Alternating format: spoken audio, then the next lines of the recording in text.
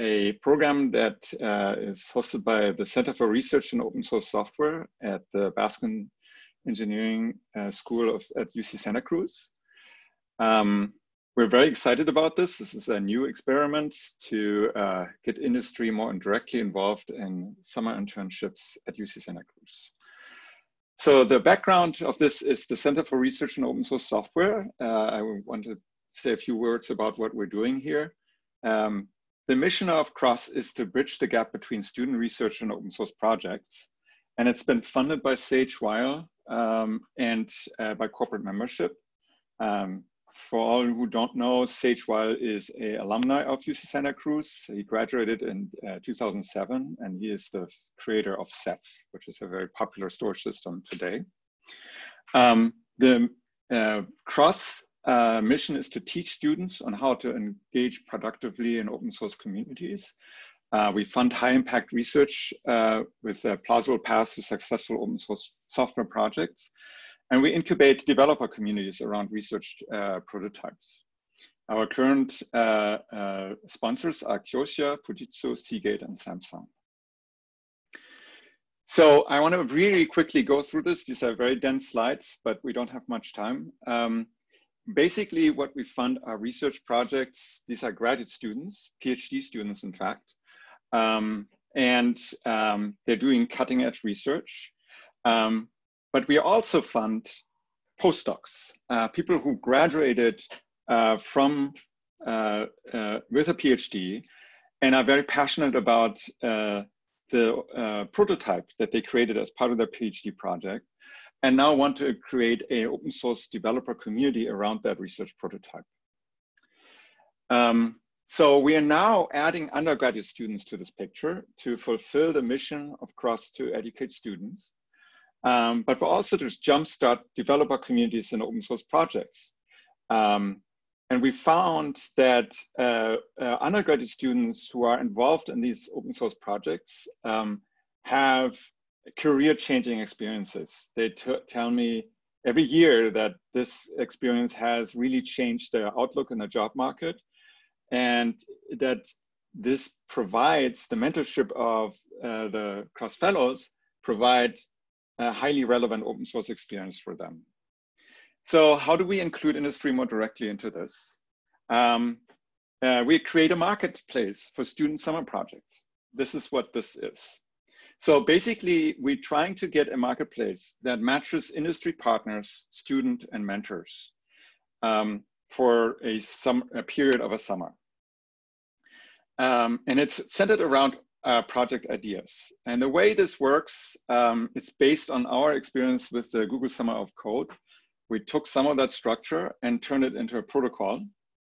So you can see there are 4 stakes in the ground of summer projects, right? And the stakeholders are industry partners, CROSS fellows, and students. And this is sort of this diagram I think most of you are familiar with of communicating processes, very, very common in computer science and on distributed systems. But here we use it as a way of showing how this is going to work. So CROSS begins with a call for project ideas. This goes to the fellows of CROSS, research and incubator fellows, and they come back with their project ideas, and all of this gets curated in a web page. These project ideas are then communicated throughout the university to all students, as well as to our industry partners. And that's where we actually are, right? This is a kickoff meeting that shows off those project ideas. And now the next step is for industry partners to upvote fellows. And the way this works is when you upvote a fellow, that we ask you to pledge $9,500 per upvote. And these are then used to fund summer students. Independently of this, these project ideas that are now being have been advertised to students, students can apply to these project ideas. And then the fellows pick out the best matches of those project ideas, and then tell cross what the best matches are. And depending on what kind of upvotes we get, we then provide summer student slots. These are funding slots. These are funded positions for summer and term that are given to the fellow. And the fellow can then use those to pick the best students he or she wants to work with and select those students. And then also invites the industry partners who upvoted a fellow to participate in this, right? So I want to call out a few things here. First, this webpage, we advertised it already in the invitation, is uccross.github.io/projects. This is where those project ideas are listed. And we just added a whole bunch of new ones. This is a living document. And so we, please check often in the next few days because project ideas are still being added. The next thing is when you decide to upvote a student, a fellow, please send email to crossinfo@ucsc.edu. And then we can respond on how you can actually pay for the upvote. The next thing is, how do we actually give out summer student slots? So we will prioritize by the best matches of upvoted fellows. And so in more detail, the prioritization looks like this. Best matches of upvoted fellows are highest priority, right? So if you upvote a fellow, that fellow is more likely to get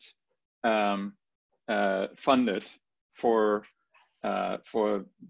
the best matches he or she is selected from the student applications. The next lower prioritization is fall funding for these best matches. So what actually happens sometimes is that that undergraduate students are able to continue to work on this project. And so if we have money left from the summer project funding, then we actually use that for fall funding of those same project, right? So the industry still gets the prioritization that industry partners signal to us, but extended into the fall. And then the third tier is the best matches of other fellows, right? If we have still money left over from that. So once the summer projects start, we have regular project meetings that include student, fellow, and industry partners. This is essentially the summer, we see these summer projects as a very interactive way to engage industry, and by upvoting fellows, industry can tell us basically which projects we should focus on. Here's the timetable. So we start, we have a very tight timeline. Summer is upon us.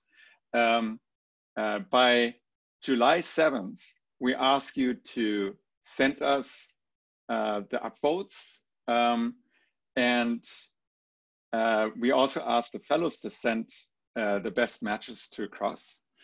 And then on the day later, we assign summer student slots to the fellows based on the prioritization that I just outlined. On the 9th, fellows select students, or by the 9th, and then invite industry partners to provide upvotes. And then the fellows coordinate with students and industry partners a meeting scheduled over the summer. And again, we envision that, for instance, industry partner, we do have that actually in Cross in general, that you can have weekly meetings, bi-weekly meetings. It's up to the fellows and industry partners to sort of come up with a schedule that works for all parties. On August the 1st, we asked our industry partners who sent in upvotes to gift the $9,500 by August 1st per upvote. We understand that, of course, you won't be able to immediately pay these $9,500. But we essentially give you a month. And then on September 25th, that's when the summer ends, the academic summer ends. We have reports both from the students and the mentors.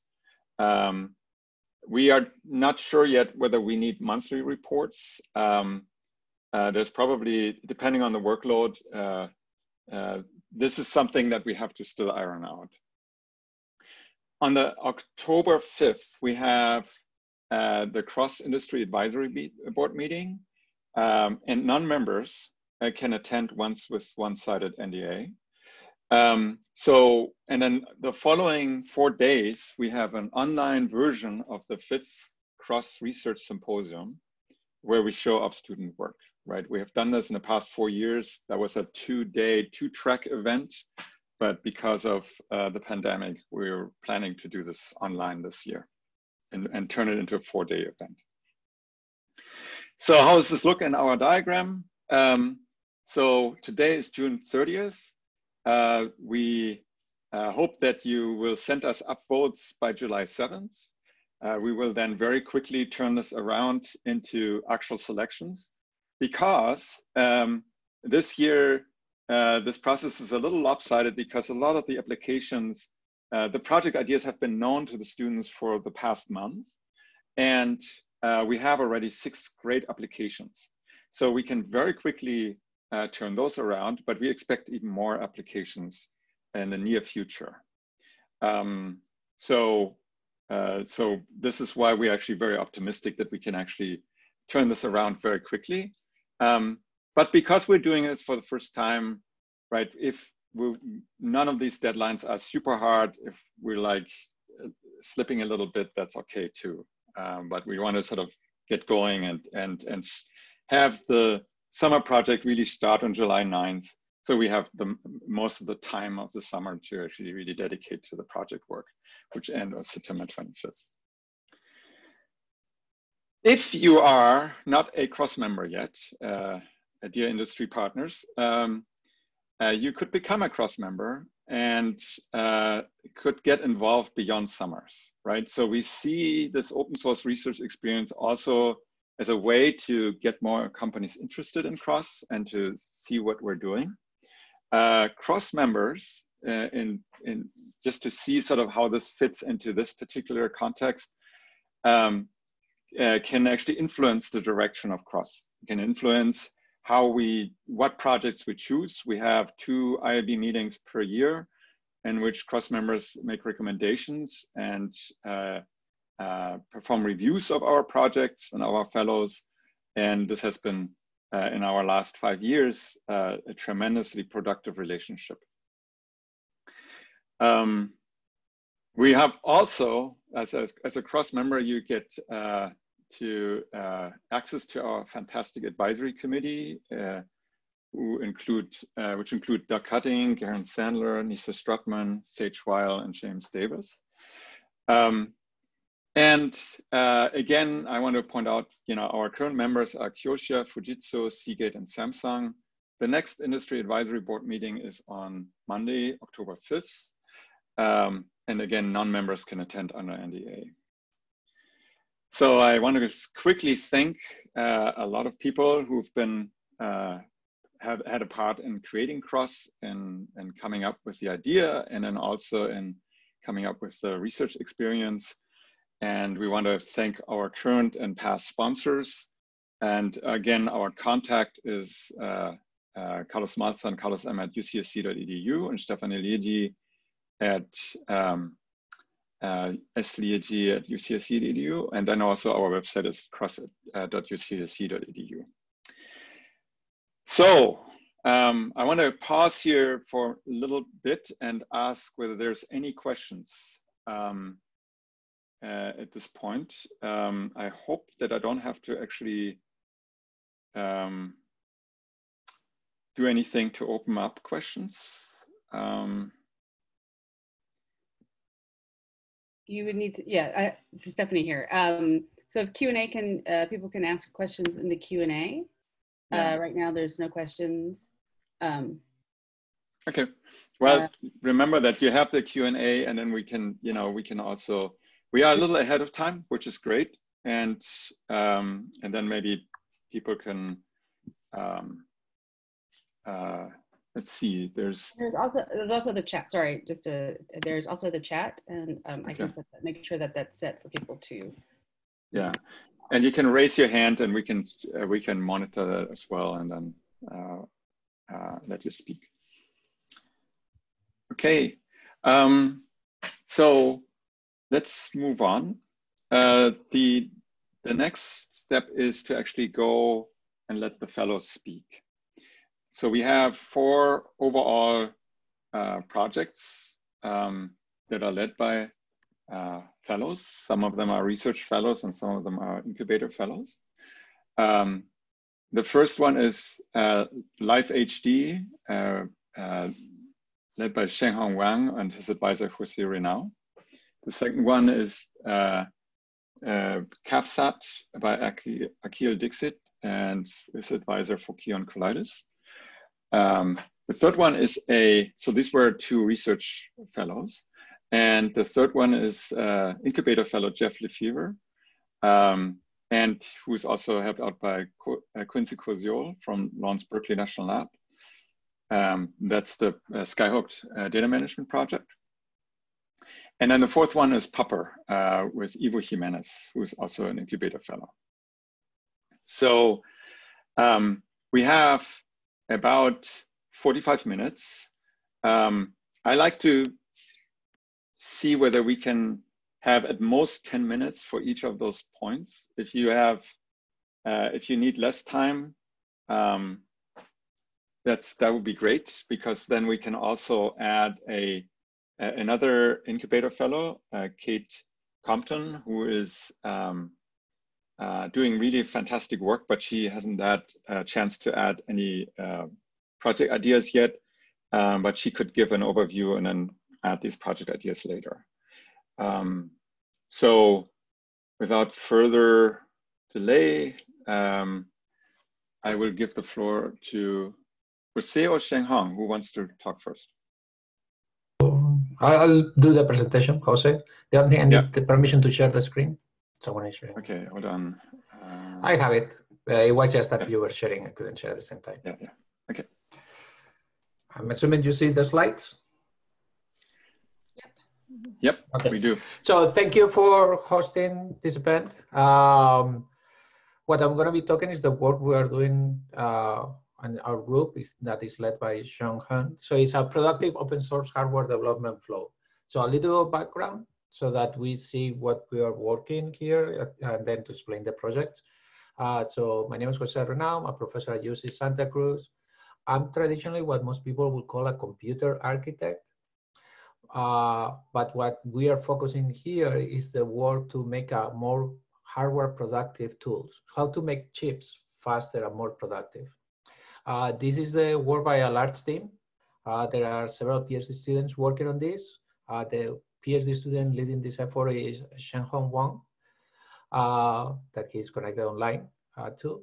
But there are some other PhD students, some master students, and there are some undergrad students already working. And there are many contributions by each one of them. So a little bit of background to understand what are we doing, what's the problem, what we're targeting. So the problem that we are trying to address is to make hardware design productivity improvements. So we think that the current hardware design tools are very unproductive. And we target simulation and synthesis, but mostly on the synthesis, we are focusing at the moment for FPGA. It can be extended in the future for ASICs, but the current focus is FPGAs. And we have 3 main things to show novelty against industry or other open source tools. One thing is that we have an open source flow for interfacing with third-party tools. The other one, we put a significant effort to be incremental, to have very fast iterations, and that's one of the big hammers to improve productivity in comparison with industry. And then we want to have a scalable flow. The industry is scalable, but the open source tools that tend to be here and there don't tend to be so scalable. So what is the project? It's what we call Live HD. It's for live hardware development. The idea is like a compiler. So many of the little projects is going to be building passes on this compiler. So what is the typical thing that we do? We read Verilog. which is the hardware description language usually used by most of the industry. It's either Verilog or VHDL, but nearly everybody now uses Verilog. And then you read Verilog, we transform internally into our L graph, which is a graph representation, and then we do compiler transformations inside. And at the end of the compiler transformations, we generate usually Verilog as the output. That's what we started to do. But we have many other inputs and outputs, like there is some student working on a JSON interface. We have interfaces for visualization, for graph-based. There are several inputs and outputs. And what we have been working in the last year is been to interface with other languages. And this is something that several students can get involved, so that we have other languages in addition to Verilog, and we are interfacing to the compiler infrastructure. Because we're interfacing with the compiler infrastructure, there is a lot of common pieces that it can be shared across many languages, and what we call the LNATs, language neutral AST. This is a very, even though we are working on hardware, this is a very compiler infrastructure kind of background. So we built an AST, then we have a graph, we do SSA transformations, which are typical compilers, but we have things like graph partitioning. We have many of those things that combine typical hardware with compilers infrastructure. Now the LNAS is more like what traditional compilers they call a control flow graph, which is just a tree-like structure. And we have some documentation to build. And now we also have the graph representation that is more like a netlist representation. So internally, the database have two major data structures, which is a graph-like representation and a tree-like representation. And there are many little projects that we have. So some example little projects that we have. The website across we have to update with the latest updates, but in the GitHub for the code, we have some updates on the project. I'll update the cross soon. But for example, there are 3 undergrad students already working this summer in Live HD. They've been interacting for a few weeks already, and it's to give an idea of the projects. One of the students is working to implement a floor planner for Live HD. So there are so many papers on the literature how to do floor planning. Floor planning is to get the design how to place them in a layout in an FPGA or in an ASIC. So how to what cells go where. So the student is getting a paper that is we consider is one of the state of the arts, and is implementing that paper, interfacing with our infrastructure. It's a way to test our infrastructure. It's a way to have a better floor plan. So, and the student learns what's the state of the art. Another project, that's also another student working on this, an undergrad student this summer, is what we call the LNAS checker. So we have different languages that create this language neutral AST. Sometimes they do mistakes, or sometimes you code incorrectly. So this is a pass that it checks that the tree structure is correct. Because there are many, for example, you do an assignment, you have to have an assignment variable on the right-hand side of the statement. So there are going to be many checks like that. So the student is doing a checker on this. The other student is starting to help on the chisel fertile interface. So he's a student who has worked with a little on Verilog, a little bit with chisel, and is creating testing examples and trying to do more rigorous testing infrastructure for the fertile passes. So these are 3 projects that gives an idea of what we're doing. As you can see, there are many little projects that are perfect for summer. Projects that are open that we have, that someone can do. We have interface with our open source synthesis tool that is called MacTurtle. This is working for simple blocks, but it has some blocks that is failing. So the idea will be to finish it up, getting more testing blocks, and maybe even to synthesize in parallel, because we know how to do the parallelization of this block. A little bit more on the front end side, we are doing a language that is interfaced with Live HD. It's called Pyro.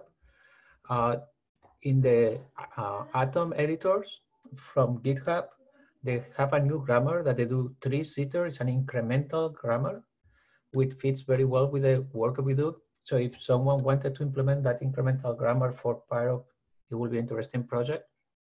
Similarly, and maybe a little bit connected to that project, we want to have support on the editor, like for VI or Atom. So it's to build a language server. So again, this is more like JavaScript kind of work. And we have more traditional graph partitioning, coloring projects that they are very useful for the synthesis and for different steps. So those are 4 examples of projects that I will provide more details, but if you're interested, feel free to contact me. Now, a little bit less coding in some of them is to do a competitive analysis with Vivado, Altera, ABC, MockTurtle, and to see where are the pros and cons, where do they work well or not. It's to try several codes from open source and to see where is the good, where is the bad, so that we can learn and improve. We have some simple check passes on the LGraph, like for example, talking to the teacher for 100 class, that is logic design. They will find useful to find a way to find combinational loops, because the students tend to code that and generate that type of mistake. So with our tool, it will be very easy to find it, but we have to create the pass to look for combinational loops. Or we can do a pass with the cross-clock checks.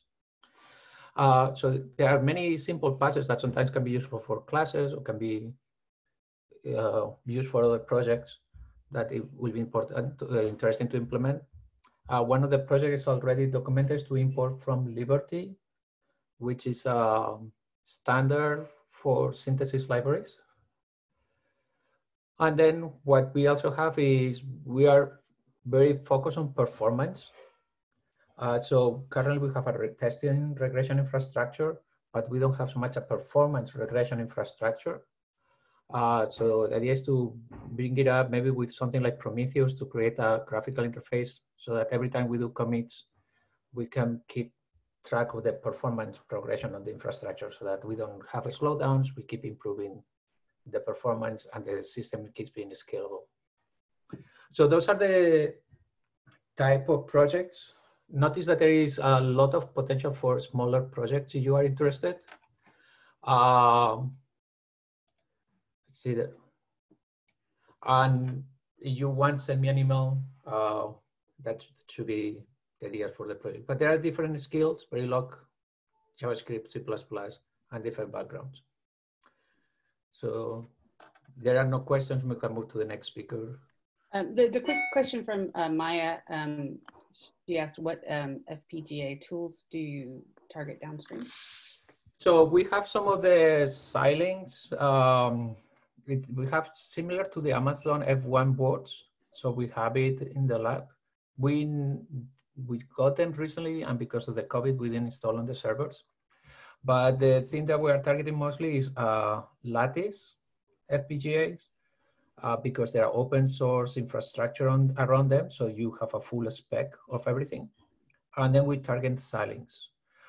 Technically can work with many, but those are the main ones that we are targeting now.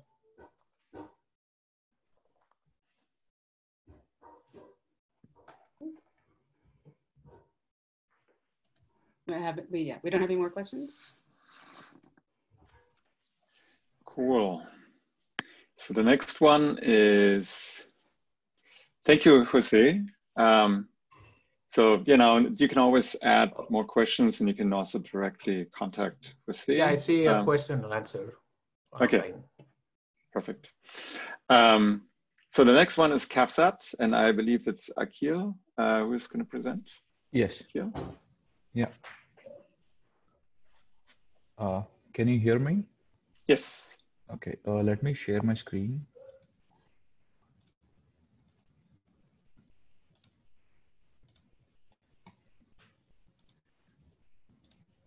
Yep, we can see it. Okay, so I'm going to talk about a project CAFSAT that stands for Consistent Answers via Satisfiability. My name is Akhil Dikshit, and my PhD advisor and the principal investigator of CAFSAT is Professor Fokion Colaitis. So let me start with some brief introduction or a background to this project. So we are talking about inconsistent databases here. So in the relational databases, we often accompany the schemas with integrity constraints. And some simple examples could be primary key constraints or functional dependencies and so on. And the databases that violate these constraints are known as inconsistent databases. In the real world, due to several reasons and in various different contexts, inconsistent databases are extremely common. In fact, they are unavoidable. The reasons behind inconsistent databases could be data integration from heterogeneous sources or data warehousing and so on.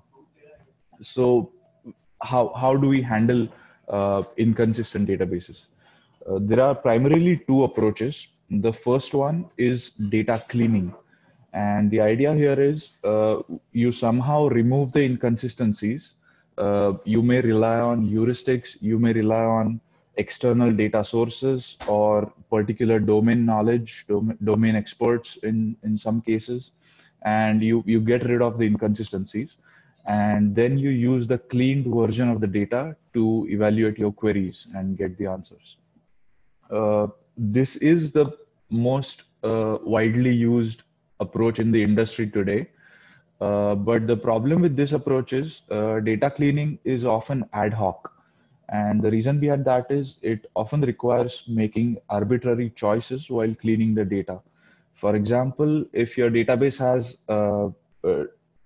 entries with, if you have two books and they have the same ISBN number, for example, where your integrity constraint says that a book should have a unique ISBN number, then you want to remove one of the two entries, but there may not be an a priori reason which one to keep and which one to remove, right? So in these cases, data cleaning may require arbitrary choices.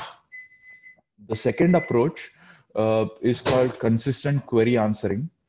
And it is fundamentally different from data cleaning in the sense that the inconsistencies in the data are kept as they are, but we consider all possible repairs of the database while executing the query.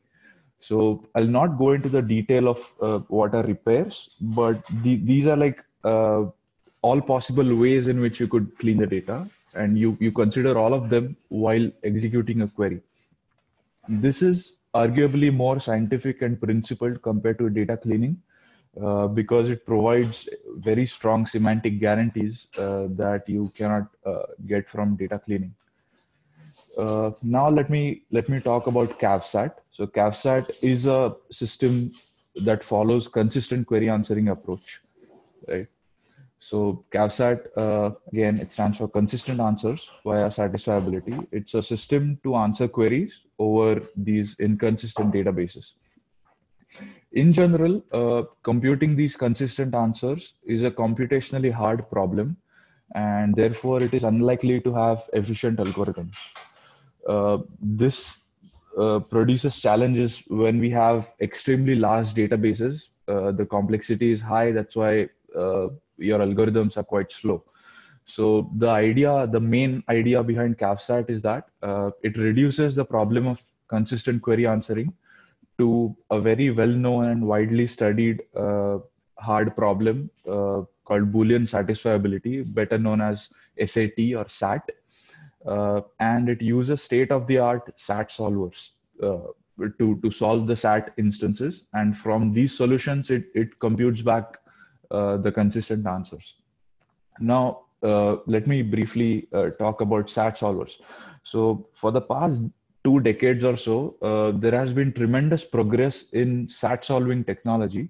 And we have witnessed several modern SAT solvers that are capable of solving instances with extremely high size. And because of that, SAT solvers are emerging as general purpose problem solving tools. So this is a very nice idea that if you have a computationally hard problem, you reduce it to SAT and then use SAT solvers. So we are the first one to do this for answering queries on inconsistent databases. On the right side, we have a modular architecture of CAVSAT. Again, I'll not go into the detail, but the idea is in the query preprocessor module, we take the input query and find out its complexity of computing the consistent answers. And based on the complexity, we forward this query to several modules designed to handle queries of particular complexity. The last module is the SAT solving module. So if CQA is computationally hard or if the complexity is unknown, we could send it to the SAT solving module. The modules that are shown in green are the ones that are already developed. Only one module is yet to be developed. And for the open source summer experience, we have several project ideas. We have received 2 applications so far, but we are looking to hire, we are looking to take 1 student on board. The first idea is the implementation of some efficient algorithms for CQA. So as I said, in general, CQA is a computationally hard problem, but for certain classes of queries and integrity constraints, which are very useful in practice, CQA can actually be solved efficiently. And researchers have given some efficient algorithms to do that. So what we are planning to do is with an undergraduate student, the student could learn and understand these algorithms and implement them. And then the next task would be to run extensive experiments on synthetic as well as real world data sets to measure performance of these algorithms against, say, something like SAT solvers, because you can always use SAT solvers to solve CQA even if it is efficiently solvable. So the main idea is it worth going for these efficient algorithms, or it's better to simply send this problem to SAT solvers directly? We would like to investigate this gap, if it exists, between theory and practice. The second main tasks for an undergraduate student would be to compare consistent query answering against data cleaning. So this point has come up very frequently in the past few months of our research. So CQA and data cleaning, as I told, are fundamentally different approaches. And to compare these 2 approaches, it's very challenging because it involves bringing these 2 approaches on the same platform to even carry out a meaningful comparison. So this involves even developing further the semantics of query answers and so on. And in this particular task, the student would gather large real-world data sets and again run experiments with CAFSAT and also some state-of-the-art data cleaning systems such as HoloClean, which is a very popular data cleaning system. Apart from that, a secondary task, if the student is interested, we are developing a front end for CAFSAT, which is based on JavaScript and React.js framework. So if the student would like to contribute in the front end development, they are welcome to do so. So these are the ideas that we are planning to work in the summer. With this, I would like to thank you all for listening, and I'm happy to take any questions.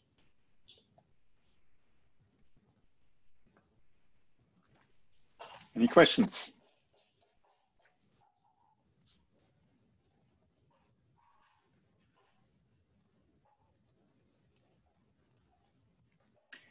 I see there are already online Q&A going on.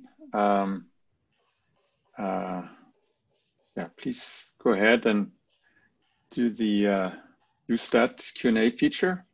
If there are no other questions, I think, yeah, I don't see any raised hands. I will then, let's continue with Skyhook. So Jeff, do you want to start? Hi, can you hear me? Yes, we can hear you. Okay, great, excellent. Sure, so can I share my screen here?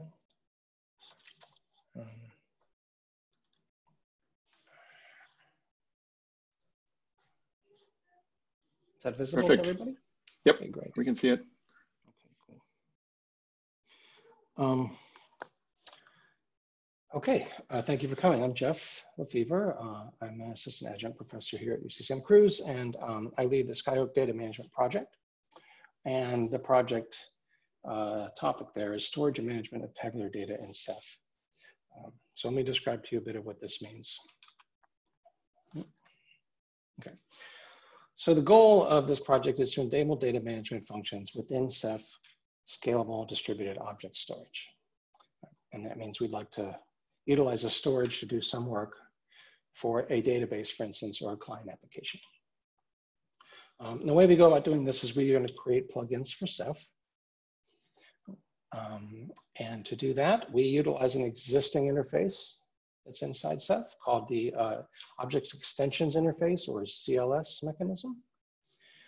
And what that means is we can develop customized code, right, that objects can execute right on the object storage servers. And the code would do a couple of things. In our case, we're going to offload some processing. So we want to do something like select and project, aggregate.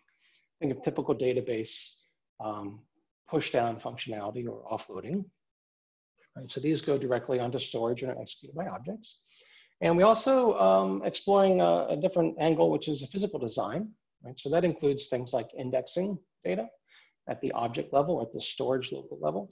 It also includes things like reformatting data, for instance, from format X to Y. We consider like Google Flat Buffers or Arrow, or other formats could be considered, JSON as well. I also might want to repartition data. And so this is typically a heavyweight operation in databases, and we'd like to be able to do this directly in storage. So these are some of the functionalities that we're working on and have implemented. And why would we do this? Well, if we can leverage a storage to do some of these tasks, right, we can scale out data processing, right? So you can think of a single node database instance, right, which would sit on top of maybe a local disk or RAID array, or even in the cloud, right? If you can scale out most of these operations and they're object local and storage server local, then as you scale out the Ceph cluster, right, we can get this parallelization of object task processing that we offload. And the way you might access this kind of thing is through an external table interface. Most databases have these. It's a foreign data wrapper in Postgres. We also have a Python SQL client that we've been developing. And the benefits are, in addition to the scalability, right, we're reducing the resources required by a database, right? So we can reduce the data sent back over the network in the distributed case, right? If we think about pushing out filters or projections and selections, or aggregations especially, right, summary techniques. And then we can also reduce CPU usage, right, by pushing that filter into storage, or maybe a regex query search, right? So like you can maybe do a regex on each little object, right? You can offload that work and reduce the needs of your database. And just an example, like currently we can scale out tests from 1 up to hundreds of thousands of objects and 1 billion row tables that we've run queries on. And basically, we take table data, right? We partition it in a standard way in a database, maybe row or by column. We format it into perhaps Google Flat Buffers format, as I mentioned, which is kind of a row-based format, or Apache Arrow, which is a column-oriented access format. And these formats return data semantics along with some extra metadata. We're able to put some queryable metadata inside a local RocksDB. So each Ceph server has a little RocksDB instance that we can access. And inside there, we can put things like this indexing, as I mentioned, physical design. We can keep object local statistics and other things. So that's kind of the overview. And the architecture looks something like that. If you consider a Ceph cluster, there's some objects distributed across the storage servers. There's the little RocksDB that I mentioned that might index, for instance, on the right, the purple object there has an index over certain columns. Might want to do things like that. Our plugins live here, right, in the OSD, and the client application sits on top. And these tasks that I mentioned, they're offloaded through these plugins and through that interface. So that's kind of the summary of, brief summary of Skyhook and how it works and what are some of the benefits and goals. Some previous mentoring that we've done through, that I've done through cross undergrad students. William Lai, we've had a student implement flat buffer format. In the beginning, Ruchi implemented a writer for this format. Then we have 2 Google Summer of Code students, one last year, Ashay, who implemented the arrow format. So this is, again, formatting the data partitions, putting them as arrow, and then writing them into Ceph objects. We have a new Google Summer of Code student this year, Aditi, who's working on group by and sorting. Another student, Matthew, is working on Python SQL interface, right? So you can actually type like, SQL text statements into the Python client. And then we have another fellow, Shangfeng, who's working on,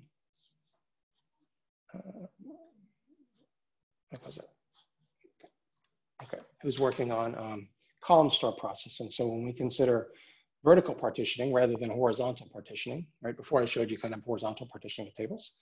If we consider vertical partitioning, right, then we think about things like column store processing and position lists or row IDs and tuple reconstruction and these kinds of things. So briefly, just to show you what's going on in Skyhook, I can, I don't know if you guys can see that link, hopefully. This is our current repo. We have a bunch of ongoing projects here from Hello World and small code, moving into an SDK. Integration with ServiceX, which is a physics project that we work on through Iris HEP organization.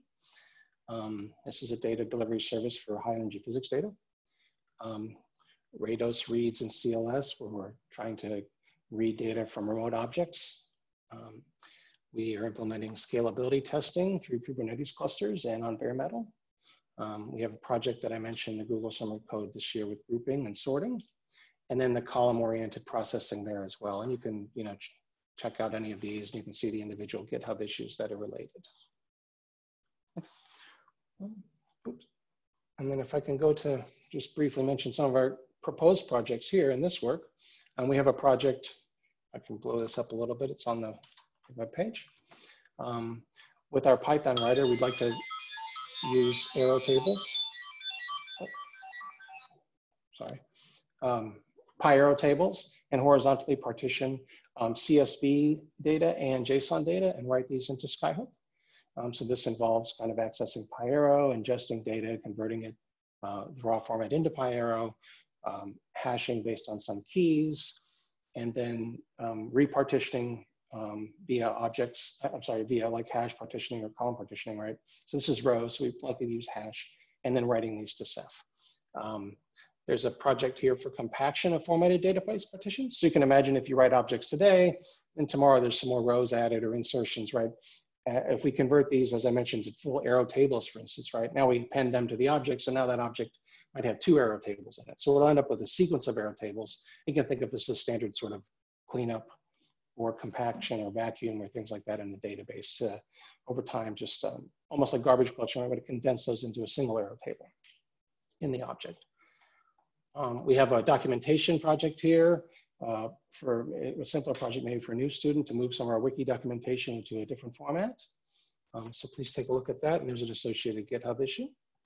And then we have the statistics that I mentioned. So if you think of object local statistics and keeping them in RocksDB, we can think of how we might use those for query processing.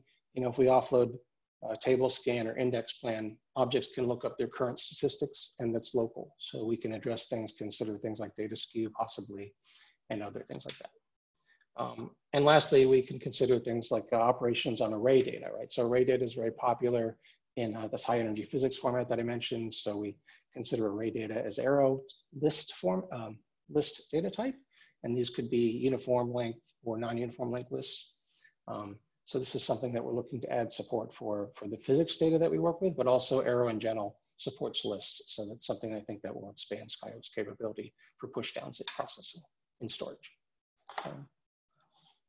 And that's about all that I have real quick. And there's a few references there. If you have any questions, please feel free to contact me. Quincy, do you want to quickly jump in? Yes, going to. Okay. So there was a quick question from Maya. I think it was. I'm answering it right now. So it's about QoS. Okay, Jeff, can you unshare so I can share? Yep. Thanks. So if I get this to the right window, which looks good. Okay. So let's see. I'm Quincy Koziel. I'm one of the staff members at the NERSC Supercomputing Center at Lawrence Berkeley National Laboratory, and I've been working on HDF5 and some other related technologies now for, gosh, 25 years, something like that. HDF5 is a, well, you know, a little bit of marketing speech here, right? Unique technology that makes it possible to manage extremely large and complex things. It comes at a high level with a data model. I'll show a picture or two quickly. File format that you don't ever want to see because it's complex, but it has no limits on the sizes of things, and it allows you to be very, very scalable and portable. And a large software library that runs, you know, feature phones actually from Nokia all the way up to supercomputers, and has language wrappers in anything you can think of. We've retired ones for Pascal and Ada and things like that. So now we're on to Python, fun things. Lots and lots of attention for performance, especially on high performance systems, supercomputers around the world, and lots of tools and applications to manage and analyze the data that you create. So what that looks like, one last blurb here. Well, this HDF technologies are used by a lot of the NASA and NOAA satellite data that is up monitoring climate. So they'd like their data back in a very, very long time period. 50 years is about right. So we intend to keep our software alive and running and the data accessible over that period of time. And it's extremely heavily used on HPC systems too. A couple of usage charts here at the bottom. You know, HDF5 is in the top 5 or so things on big supercomputers all around the world. Data model wise, very quick, there's a lot of code here, right? It's a lot like a file system in a file, if that helps. It's a container for storing objects, and those objects are typically here, oops, thanks, stored in a hierarchical fashion with groups. So you can think of the groups as analogous to directories. And underneath those are a lot of data sets that are fundamentally arrays of data with, thank you, some metadata that describes them, their rank and dimensionality and the type of elements that are in those data sets. So we've been around for about 20 years working on HDF5, but there's a tremendous amount still left to do. And the technologies around us continue to evolve, and we'd like to keep up with those things. So some of the projects that we're proposing for this summer, we'll keep posting new ones up here if we get good ideas. Would be really great to have an Apache Arrow for integration for HDF5 to access the in-memory column stores that Apache Arrows creates now. And lots of that is for stream data, transient column-oriented stores. In our case, it might be high-speed science instruments, but it could be the tick data from stock markets as well. And bridging that gap here will allow a lot of the analytics tools that HDF5 has to apply the Apache Arrow data that the world is creating right now. Along the theme here with Ceph and Rados, HDF5's backends can connect on top of various object stores, and we'd like to harden up and really deliver a solid vol connector for, you know, accessing objects in Rados. It would be great if we could do some column-oriented storage directly in HDF5, so not exactly like Apache Arrow, but native inside the files that we produce. We feel like that would be a really strong benefit to HDF5 applications that primarily access field-oriented data kind of vertically in columns. Sparse data storage has been a requested feature for us for a very long time. Lots of people use sparse matrices in various ways, but HDF5 is not super friendly for that, as we sort of assume that the arrays are dense. And adding some capabilities to store sparse data would be great. It would really help those applications out.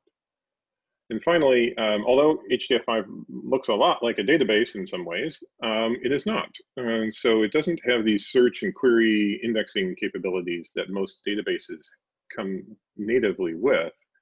But we'd like to explore how to connect those two things together, really emphasize the strengths of query and indexing that's available in databases and match that up with the large volumes of science data that's available in HDF5 and see how that could benefit both communities. Finally, we have another research project with Suren Baina and I are leading at Lawrence Berkeley Lab for a more next generation object-oriented science storage containers. A lot of buzzwords there. But we'd like to be able to move that science-oriented object store on top of Rados as a nice scalable backend. That would be an awesome addition for us and a nice experience to move out into the cloud, possibly. So several good possibilities here to really influence the scientific community and add, value to the millions of HDF5 users that are already out there. Cool, thank you, Quincy. Let's to redirect the question and answering online, if you don't mind. We're running a little short of time, and I'd like to give Ivo Jimenez enough time to present Popper. Ivo.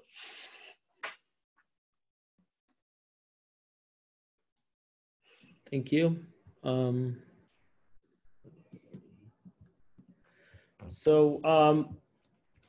My name is Ivo Jimenez. I'm a research scientist and cross incubator fellow at UC Santa Cruz. And today I'm presenting this project on Popper.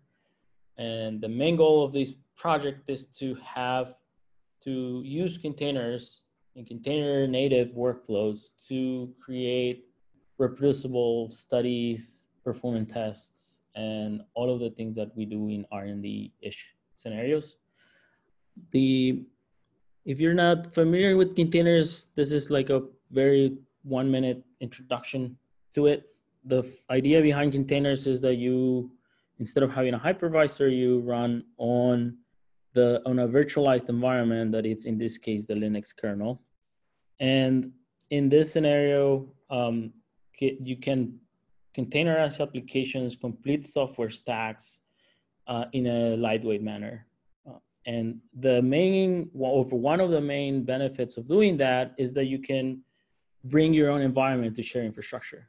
So you can do very quickly things that before containers would take a lot of time, like running, for example, a LAMP stack, like a complete web service stack from the web server all the way to the database, or other more current things like running TensorFlow on a GPU and have all the details of compiling the right versions, running the exact version that you would be running somewhere else at the tip of your fingers with just one command. So this is the main idea behind containers: bringing environments, preparing environments, and sharing it with the purpose of reproducing those environments and making it easier for others to get work done. And in this container native paradigm, what we do is everything that we do is done in a container. So anything from building software, processing data, allocating resources and whatnot is done by manipulating containers in a machine. And this has a lot of productivity boosts. We have experienced it firsthand in our lab. And what we're trying to do is try to create or make it easier for people, as I explained in an R&D-ish scenario, to adopt these practices. One of the things that we find when dealing with this container native paradigm is that there are some things that are not quite amenable, like working with multiple container images. There are different container engines out there.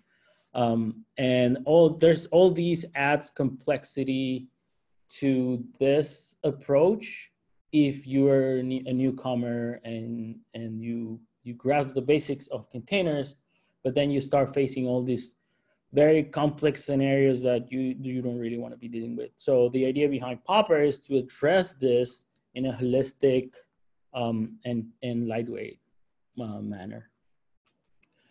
So Popper deals with the first problem by allowing you to express in very simple YAML syntax the steps that you take that are assuming that you run on containers. So each of these steps is creating a new container image, and then you provide a script that it's inside your repository, and you can very quickly share these YAML files, and the fact that they are assuming that you run on a container engine.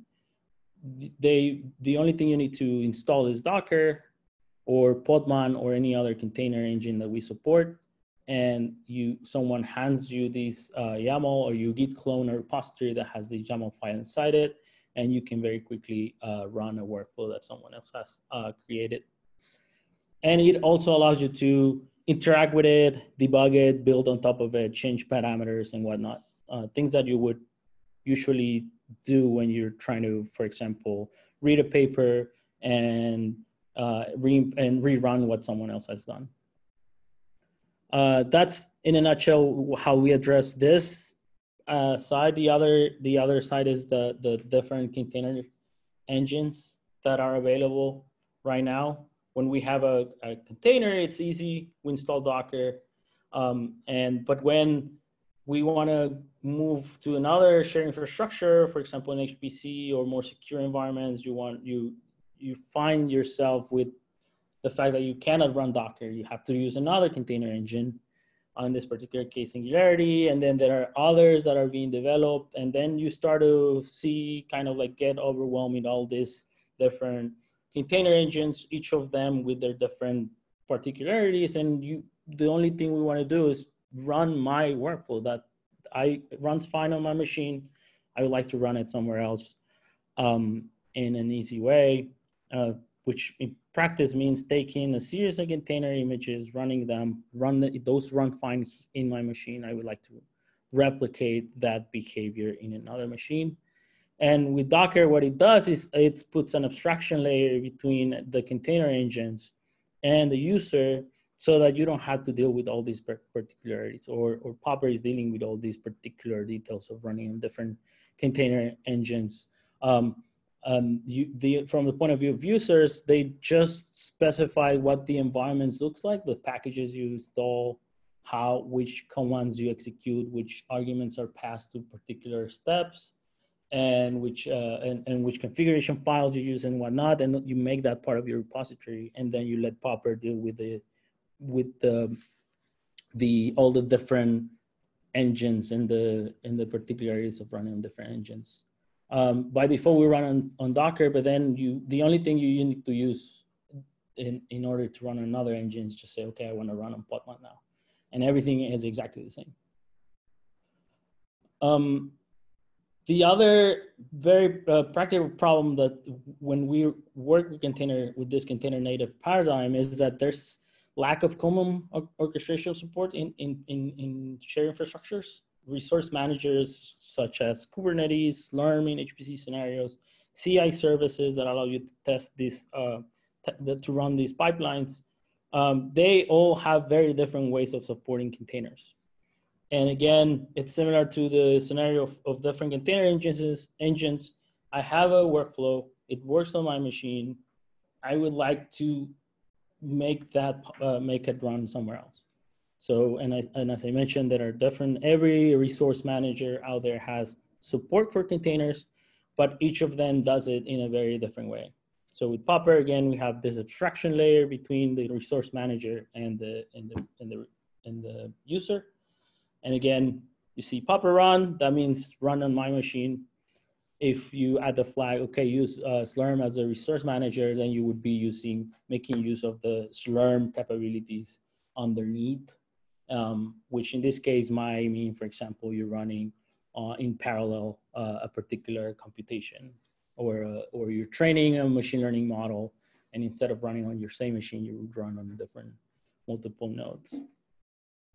Again, CI services is the same. You have very different, very different ways of accomplishing the same thing, which is continuously testing my code base, running unit tests, integration tests, and Popper allows you to do this. You say, okay, I want this, I have this workflow, I want to export it to now so that it runs on Travis or runs on Jenkins or whatnot.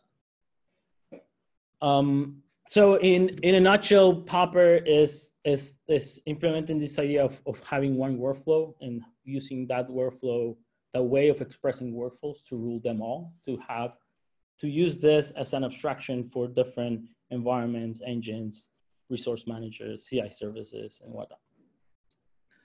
The project is very active. We get a lot. It's based. This engine is based on Python, so Python is very familiar to new students.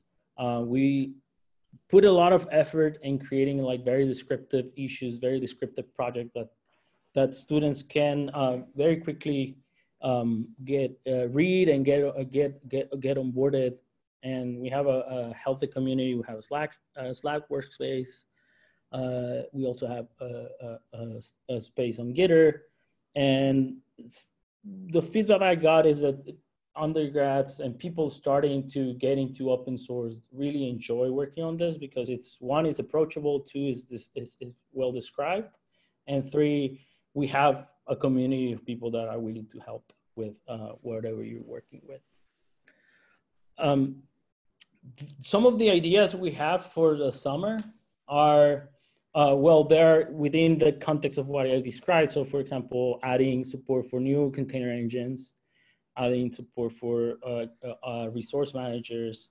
We're in the process of adding Kubernetes and in the process of adding Podman, but there are many other engines and resource managers, CI services, workflow engines that we could use a lot of help with and use that as a very nice summer experience for students to contribute. Then that's on the side of the tool itself. Then on applying this approach to create reproducible workflows in many domains, that's another big category of projects that we work with. We have students, for example, that have written workflows for running experiments on Ceph, for running experiments on Ceph with different like public cloud infrastructures like on Google or bare metal infrastructure. We also collaborate closely with Skyhook, the Skyhook DM project that Jeff just presented earlier, where we are implementing these scalability tests that run on Kubernetes and on bare metal machines and automate everything and make it reproducible. There's also a lot of opportunities for working with all these high performance system frameworks that are out there. Particularly, we're very interested in creating workflows for SPDK, for DPK, C-Star. And these projects where it's actually really hard to get onboarded as a new student. And I think Popper would help a lot with easing that initial learning curve of installing all the dependencies and building the software and setting up tests. And also we have other areas that we are working on, like machine learning, computational research. I have a lot of experience mentoring. I think it's one of the things that I enjoy the most of being in academia, and just working one-on-one with new students. It's something that I really, really enjoyed. And throughout the years, I've done it in different contexts like Google Summer Code, the Mozilla Open Leadership Programs, and other institutions that I've been affiliated with. I think for Popper, I've mentored close to between 12 and 14 students, and it's been a very, very nice experience. I think that's it. That's all I have. Feel free to ask anything or shoot me an email. So Ivo, thank you so much. The one workflow to rule them all. Love it. Thank you so much. So I will also direct questions to our online question answering. We're running over time, and I want to respect people's time. We only allocated really until 3 o'clock, but it's already 10 minutes after 3. But we also have this webinar until 3:30. And so if you have some extra time, stick around. We have one more speaker. and Kate Compton is our newest addition to our incubator fellowship. And she's going to talk about Tracery 2 and Chancery. So that, you know, and we weren't sure whether there's going to be enough time, but here she is. Kate, go ahead. All right. Stop sharing. Let's see if I can share my screen. There we go. So yeah, I'll be brief. I didn't prepare any slides just because I was a bit of a late inclusion. But so here's the main page of Tracery. So what Tracery is it's a context-free grammar library and pseudo language for people to specify generative text in a way that is very forgiving and friendly for non-coders and people who are on the artistic side of code. The goal is to have, in the same way that you see more interesting, sorry, I'm losing screens. In the same way that you see people making more adventurous content in HTML than you see them making in some other languages, the idea is to make something that's forgiving and expressive. And this is really taken off. Let's see, there's some examples on tracery.io. But if we look at BotWiki, which is a site that tracks Twitter bots and other kinds of creative art tools, you can see that there's 247 search results just on here of people who've made tutorials, people who have made bots, people who have made a variety of different pieces of software, and you can see there's 11 more pages of this. So it's really taken off, and people continue to talk about it on Twitter. There's a very vibrant community. So the project that Cross is generously funding me for is to continue the development of Tracery with Tracery 2, which has a bunch of additional features. I actually don't expect most of my 10,000 users to switch to Tracery 2, although Tracery 1 is embedded in Tracery 2, so they don't actually have to change anything. But this is more complex language for people who want to do, say, more complex bots. I'm also working on a language called Chancery, which is for conversational agents that was originally developed while I was working at Google, and they very generously open sourced that. So that's another language that grew out of Tracery, but is for making sort of Google Assistant style conversational agents. And I thought that I had just started my first ever user for that, which is a group of Swedish ambient musicians who are making a chatbot to go along with their album release.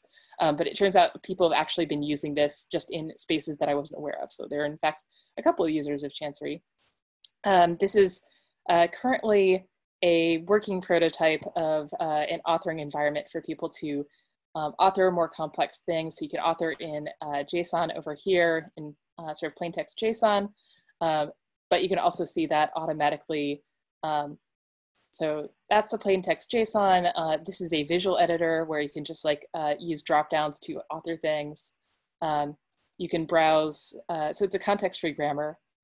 So you can browse by different symbols. So if I want to see all the different like coffee types that I have available for this little story. So here's the generator. So you can see the recursively generated story here. I can turn that off and I can say, you know, make me, in fact, 25 of these little stories.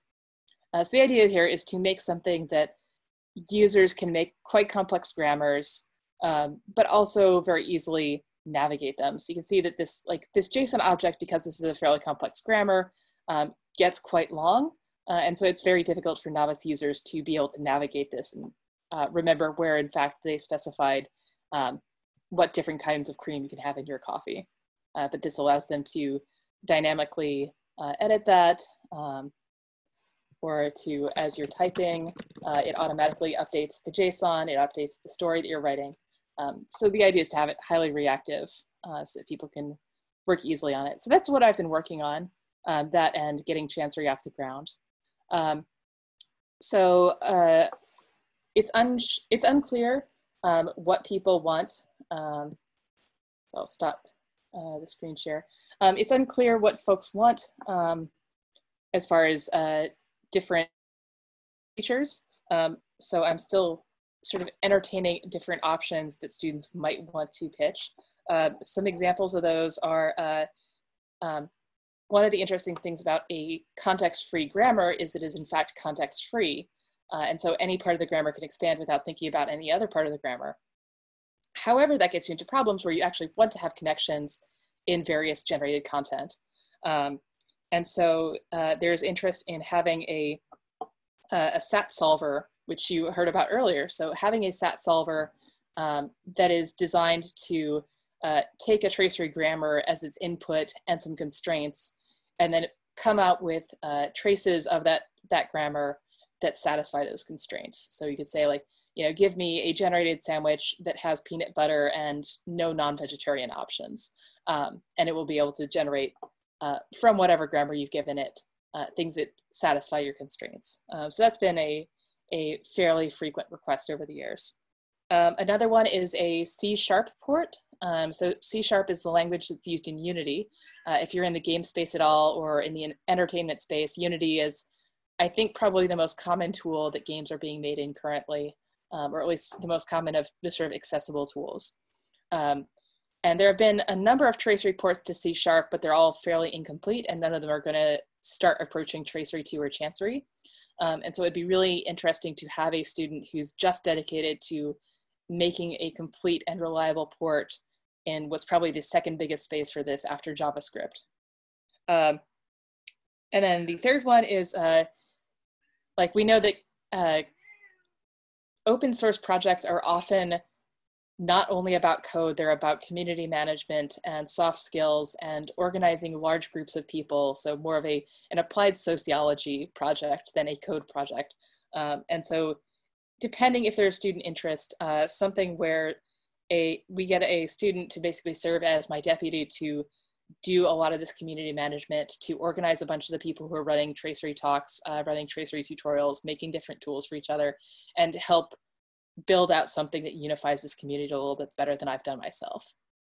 So yeah, that is the Lightning version. And if there are any questions, I'm happy to answer them. I don't know if I went too fast to actually explain what the heck it is that Tracery does. Thank you, Kate. Yeah, so any questions at the end? We are unfortunately losing attendees because of the time, but thank you so much, Kate.